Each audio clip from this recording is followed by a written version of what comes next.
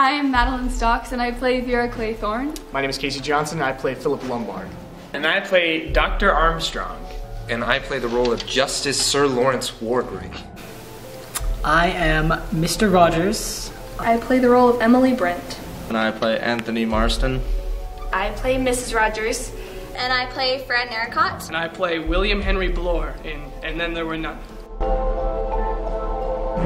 My favorite line? Oh wow. Oh crap, that's a hard one. And he was a queer sort of gentleman as built this place. Spent a wicked lot of money on it, he did, and then gets tired of it and puts the whole thing up for sale. That's all you ever think about. Beer. Dave just gives out that he's a millionaire or something. You should see his underwear, cheap as they make them. Oh, that is a good one. Oh, okay.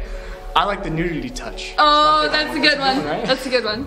I like the long one where I'm just going off on this poor girl that I am accused of murdering because I have absolutely no remorse. Oh, wizard. It's the worst word in the world, and I'm about to hate it by the end of this because it's the one thing that I say the most. There's this part where two of the characters are fighting, and I kind of have to break it up, and I say, "Gentlemen, gentlemen, we can't afford to quarrel." I'm just like, she was awful and I hate her and she's such a sinner. Yes, potassium cyanide by the smell of it works pretty well instantaneously. I really like that line, because I just feel like I'm so in control with it, you know? When I yell at Lombard, I say, and I have heard enough from you, Mr. Lombard. I'm frightened. Oh, I'm frightened because that's really dramatic. Yeah, Really very funny. dramatic. Yeah, very dramatic. Go to the show because it's intense, it's amazing, and we kiss. It's fun, it's exciting. You never know what's gonna happen. That's enough, isn't it?